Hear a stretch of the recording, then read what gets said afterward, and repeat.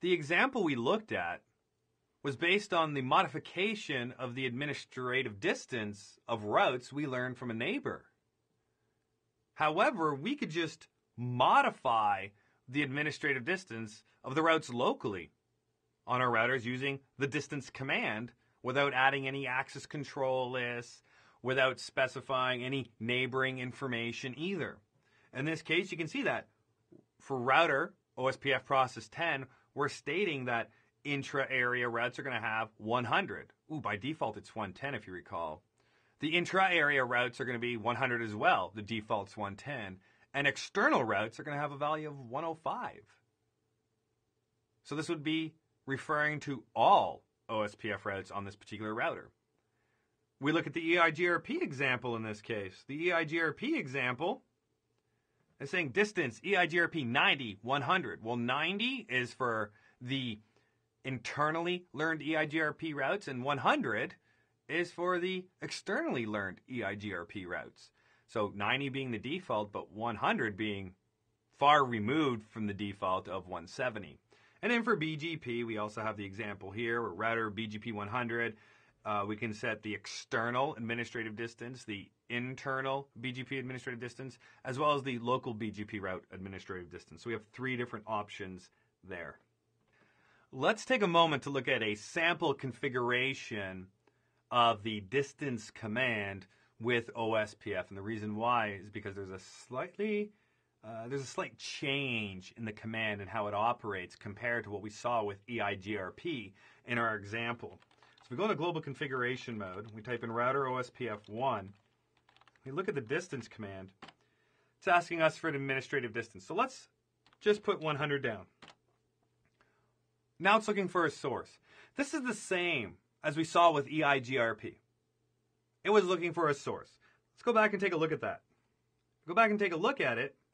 We can see here that it was looking for a source. And with EIGRP, that source is your neighbor who is telling you about those routes. So in this case, you're providing the neighboring router's IP address and the wildcard mask. Now remember, there's no directionality here. It's on a specific interface or anything like that. But here we are saying specifically it is this router at this IP address. When we receive anything from them, we're changing the administrative distance on that. But if we go back to OSPF, this IP source address is not the neighboring router's IP address. Why? Because with OSPF, we gobble up LSAs that are being flooded through the area.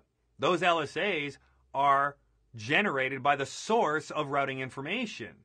So with that in mind, we need to provide a source address here that can be related to something in those LSAs. And what would that be? It would be the router ID. The router ID is listed in the LSAs. So in this particular case, we can specify that anything we learned from our 192.6.6.6 with a wildcard mask here of 0000. So anything we learned from our 6, give it an administrative distance of 100.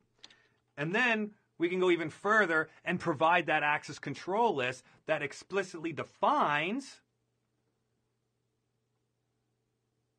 the particular routes we want to affect.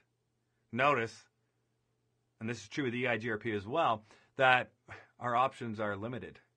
Standard access list. Standard access list.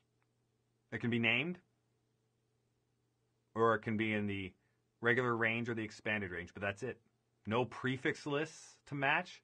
It's not an option. No extended access control list, not an option. Strictly standard access control list. But if we hit enter, it means all. It means all. So administrative distance being 100 now.